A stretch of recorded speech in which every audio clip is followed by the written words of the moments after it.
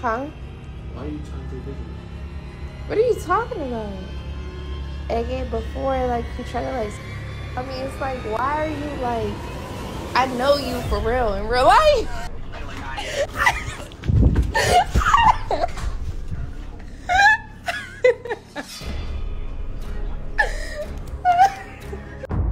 For the life of me, I will never understand the mindset of a man that goes on a path towards excellence, goes on a path towards achievement, goes on a path towards being the best at what they do in their given field, and choose to sacrifice everything that they built up for a termite of a woman. DJ Akademiks is down bad incredibly after being disrespected a multitude of times by his girlfriend. And let me also say this before we get into this content, why it's important to go over content like this.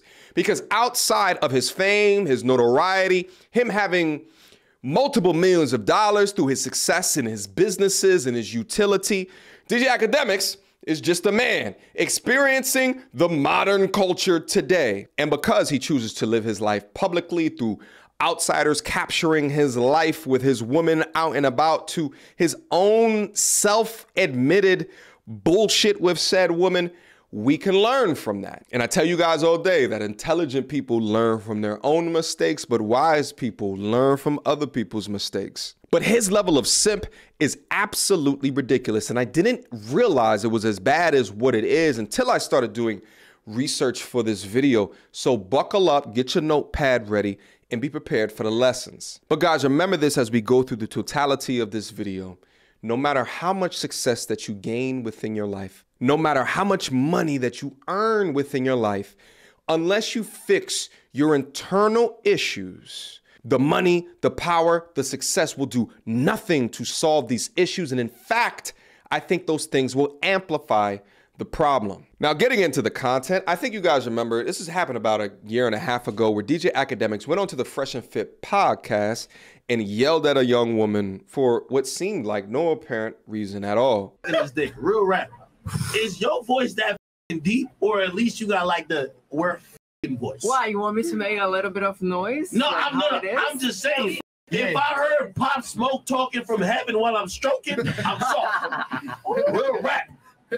It was a really weird situation, notably with DJ Akademiks popping off at this chick who has some good ass replies back, and he couldn't handle it. Also with Sneeko adding to the sneak diss and this weird Batman and Robin dynamic that they had going on. And then also notably Mike Rashid, who's known for being good with women, just standing back and just paying attention silently while all of the BS was going on around him. I bet your boyfriend never What was the matter? I bet your boyfriend never slight me. But he can't better than you would, so. But I bet you live in a Section 8 housing, and I live in a fucking mansion with You still unhappy because if you wasn't unhappy, you wasn't being aggressive and being rude. Listen to what she just said. You unhappy, baby. Like you got to stop like be acting like weird. No. It's not my problem if you weren't happy. Like I'm very happy with my life. Why do you think what happened? Because you're angry. Like being weird. No. I'm asking you a question. You sound like no. Relax, Shirley. Your man ain't here, and he couldn't afford to get in this building. Okay, let me tell you this. Let me also call this out as well. He doesn't know. I mean, I'm sure he has security and shit like that. Truth be told, you don't know who her husband is. Realize where you at. Realize where you at. You a masculine looking with a face tat and some fake titties, man. We think you're a nigga. To keep it real, we need a DNA test. No, real shit. What's going on right now? What is he doing right now? Yeah. What's the point of this shit? Why is that?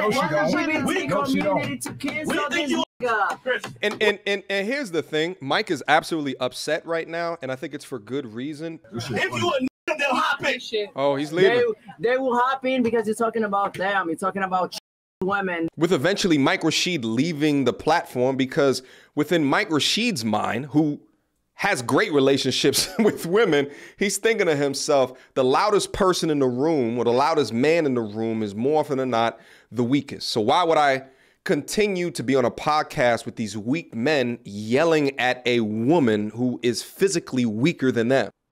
Stop. You're my nigga. you nigga like in the Airbnb. Get the Actually, you should know to know he's Stop playing. Get over here. Stop playing. My boy the Airbnb that I rented, that I paid the whole money. Don't come over here talking all that cap you've been doing on all more fresh and fit. Big Ack is here now. You had to lose his he fucked in 10 years. Get on camera and talk about it. And you'll also notice when continuing to scream that there's Big Ack in the building, right? Well, Big Ack later on that night got checked by his girl. As a man of value and substance, you have to understand this behavior amongst men in these social circles. They do it as a way, I guess, to intimidate others, as if the things that they say is by some means valuable to who they actually are. I call it like peacocking. They're showing their wings in a colorful display. Meanwhile, the man is weak and pathetic. When you're truly a valuable man who deserves respect, there is no need for being loud, boisterous, or peacocking, especially to people that are weaker than you and that never even started the situation to begin with. But what he was trying to do was to publicly roast this woman, but I really think that it came off as insecure. I think that he's projecting his own insecurities regarding women onto this one woman because she seemed easy to pick on, but he found out later that she wasn't. But what's hilarious is that after all of this Big Ack in the building stuff that he was throwing out, the following situation happened later that night.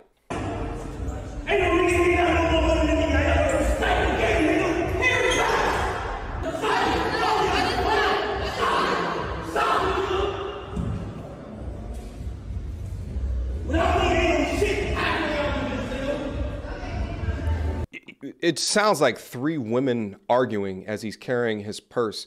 What's crazy is that he's yelling at her to stop fighting this chick with the red hair, and he walks up to her and she tosses his hat off of his head. He gets no respect from this woman. We come to find out later that this woman right here is actually his girlfriend. Let's keep watching.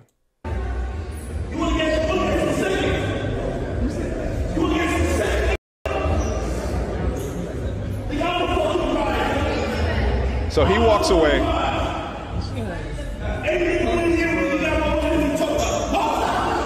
So I need to blur this out for YouTube, but they start scrapping again. The girls start scrapping. All right. Now some other men come and break it up because he was unable to break up these girls fighting. This is not a man that is not the master of his domicile. This is not a man that is in control of his situation. This is not a man that is in control of his woman, all while screaming that he is the prize. This ain't for the prize behavior. See, women know that for men that are truly the prize, if you act up, you face consequences. You're out of here. There's no dealing with this toxic drama. There's no dealing with your bullshit. There's no dealing with your mouth. I'll be goddamn if I'm a public figure and I'm out in public screaming several octaves above my talking voice to get you to listen to me. But instead, the dynamic is that the girlfriend runs shit and disrespects him. But MT Army, listen to me. If the woman that you're in a relationship with or the woman that you're dating disrespects you, then that's your fault, not hers. You might as well get rid of her and start all over again, because as a man, once you lose respect from your woman, there's little to nothing you can do in order to get it back. You should have held frame from the beginning, because they'll only try you when they know that they can. But over the past year and a half, the young lady, there she is right there in all of her loveliness, has been captured on tape demonstrating how exactly toxic that she is. No, I'm talking about academics. Wait. No cap with you. I ain't even capping with you. He's live streaming. Yo, look at everything you told me, gang. No. Everything you told me, misunderstanding, G. Look at Yeah, Fefe. The detective that that's what I'm talking about. Who FBG Butter, he told? It's crying in the police station with an Alpha Davis signature. So he signed papers. He signed a statement. All right, so yes, in the police station. Same case I got, doing the same shit, but signing papers in the police station, man. We got to find that video. How is this I'm the prize behavior? Please, somebody tell me. You're a multimillionaire, my G. You can have whatever woman, let me not say whatever woman. You can have a lot more women in this world than the average man can. But instead you deal with a chick who throws egg on your face midstream while you're working, while you're doing things to provide for her. That's the way that she treats you. How you go from being Big Act on Fresh and Fit, but the closest woman to you treats you like this? She's assaulting you. She's bullying you. This shit is incredible. I don't know whether or not to keep on commentating over this shit or call the cops that she's hitting you. But the bullying and the bullshit doesn't stop there. Shorty gonna send pictures or really like weird things of me to like Adam22 and Troy Ave. She's like, oh, I'm gonna show these that really I'm your, and I got pictures of you that nobody would want to see. And I'm like, this is why I'm even here. It's like police raided my crib. They kicked my door off. My mama was at my crib. They only kicked my door off. In reality, my mama didn't know what was going on. They put everybody in cuffs. I'm in cuffs. Even my mama is in cuffs. We're all sitting there. What's going on? I'm like, I'm still wondering, like, what's going on? I'm like, so there was a woman that came to my house. That woman claimed she was assaulted. Not by me, by other people. She was getting trained by my two mans, like on my pool deck the night before when I'm sleeping. I said to her, I said, yo, I'm gonna keep it a bean with you, bro. You came to my house and had two niggas just raw. I ain't seen no condom, no none. I told her, I said, yo, you should go get tested, man. Like, they're saying, oh yeah, Shorty got R-worded. Akademiks got the tape. It's at his house, but he don't want to give up the tape. So that's their whole mentality. Act don't want to give up the tape. I could have had this woman in jail for 40 years. Are y'all listening to me? For 40 years. This guy's gonna come get a different result. There's a time I used to have $1 million cash in my crib. That's a fact. Do you know this old $500,000 for me? Cash. Bro, I had them in safes and all the time. I'm not checking the money all the time. I had money just sitting there. I gambled it. When Shorty moved to Houston, like whatever, you know, we like broke up or whatever. Not really people. Nigga, I got $1 million in cash. $1 million. Not talking about 50, $1 million. She goes to Houston. Immediately she buys a $140,000 car. She gets an apartment. Oh, I'm right over the Toyota Center. Okay. By the way, she took the money in June when she first moved to Houston. I got that money back in like October. It's not like, oh yeah, I took it for like a couple days. For months. I'm dating Akademiks. I could never another nigga without him telling you. Bro, you know how she got around that? Just don't anybody lit in the industry. Bummest niggas possible. Like the niggas who got, yo, like this is probably, and I'm gonna end the story with this. Bro, I went through her phone, nigga. She was cash apping the niggas. I'm like, oh, you're niggas, you're sending money? I'm done with you, bro. Like, it's over. It is beyond crazy to me that you allow this woman so close within your life that she has the opportunity to do this laundry list of toxic shit to you, and you have not yet completely removed her from the situation. You know what I realized about women? Anytime a woman is itching to know how much money you really got, that's a problem. She was like, yo, I don't know why you be telling people you a millionaire. Nigga, I seen your TD bank shit. You had 400,000 in there, and I'm like, bitch, you know how many bank accounts I got? Do you know where my money comes from? Bitch, I'm making that a month. Fuck is you talking? But I'm like, yeah, that's a problem. Like, a woman really just, she clocking my bread like that. Like, why is you clocking my, it's like she want to know how much money I got, who I sent it to. Nigga, my computer, if I leave my computer open for 1 second and go take a piss, she gonna come back, yo, who'd you Cash App this? Who'd you PayPal this? Who did you pay this? Why is, yo, to the point that even, like, she started asking me why I'm paying my employees. I'm like, nigga, what you mean why I'm paying my employees? You think they work for me for free? You accuse her of stealing $500,000. You accuse her of getting her cheeks blasted by the homies. She's assaulting you. She's uploading private information and pictures to your Discord. She's putting you and your mother in danger with these allegations of R-word, and she continues to embarrass you. But I learned a lesson. The way how you cheat on me, you did me, I realized. What the f you talking about? It ain't nothing. It's all good. What the f you talking about? All right, so that's DJ Akademiks' voice in the background. He's currently at his girlfriend's crib, and you can hear him like cupcaking or compromising with her in regards to her having cheated with him. Now you're gonna see a second, he's just laying on her couch in her crib. But he doesn't know yet that she's violating him because she is live on her Instagram. Pay attention. She's laughing. What the are you even talking about right now?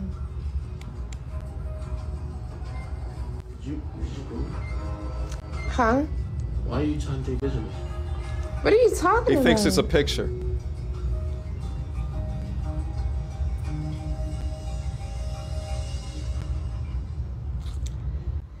Again, before like you try to like talk shit about me, it's like, why are you like, I know you for real in real life. Look. She's laughing. This is fun to her. Look at, he's running out the crib.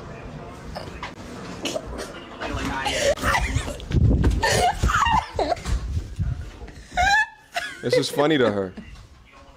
His image is funny to her. She don't respect him at all. Let's take a look at DJ Akademiks real quick. I really think at this point, DJ Akademiks needs an intervention. I mean, because think of it, at the point where you have this obviously toxic young woman that you keep on inviting into your life, you're over at her crib, taking a look at him right here. I mean, he's gained a severe amount of weight. I know a lot of times on his live streams, he's drinking Henny, he's drinking all this poison, all this alcohol and shit like that. I think that that is to numb the internal pain that he is going through. His hair is all messed up, all while pleading with his terrorist Rat Finkel girlfriend, pleading with her regarding getting her back torn out by other men. Looking at him at the couch right here, it is a prime example. DJ Akademiks is a prime example how success, money, fame, fortune will not make you a valuable or even a high value man. And it also demonstrates that not success, not money can fix your problems, your internal issues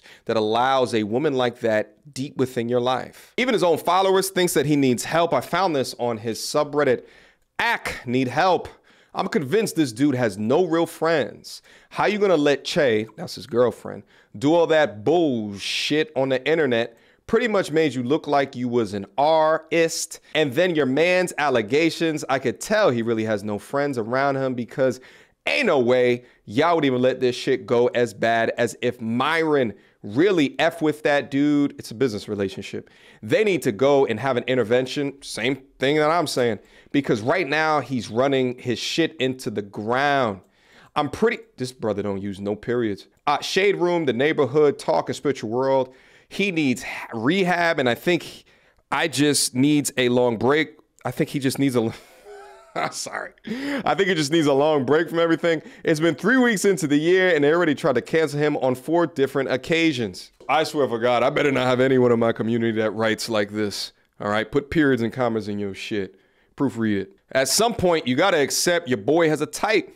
The toxic type. That actually makes me think, wasn't one of his ex-girlfriends the Selena Powell chick, the scammer who's been arrested a multitude of times? I think she was a porn star at one point. I think she did a scene with Adam 22. But yeah, if a man is attracted to toxicity, then there's something internally wrong with him. But he's got to know that there's no amount of Henny that he can introduce into his veins that is going to block him for the inevitable result or the inevitable pain of his internal decisions. But I agree with this Redditor right here. At some point, if you're a fan of his, you got to just accept what he's into, and he probably won't change anything until he hits absolute rock bottom. But a man that is attracted to this degree of toxicity, there's something that's missing within them. There's a hole in his heart for some reason. And there's no amount of Henny that he could use up on stream in order to avoid the inevitable, him facing his demons. But gents, listen to me. If you've learned nothing during this conversation here today, just understand that the woman that you choose will be one of the most important decisions in your life,